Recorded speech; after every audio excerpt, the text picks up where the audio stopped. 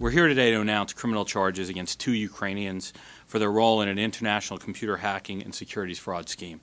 The defendants breached the computer systems of the Securities and Exchange Commission and stole thousands of confidential documents. The defendants targeted the SEC's Electronic Data Gathering, Analysis, and Retrieval System, also known as the EDGAR system.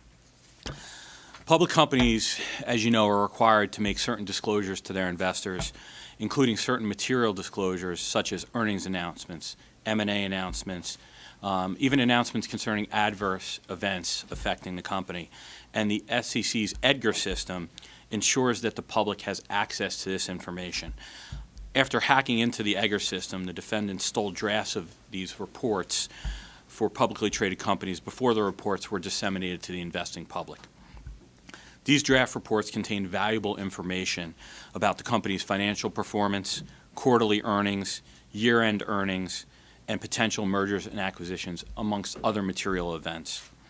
Maintaining the confidentiality of this information prior to its public release is a critical part of our security system, and it's critical to the companies and the SEC and their capability to regulate the markets. There was trading that resulted from the intrusions into the SEC's EDGAR system. The defendants took advantage of the early access they were able to obtain through their hacking by accessing confidential and non-public news and trading ahead of these announcements and the public disclosure of these reports.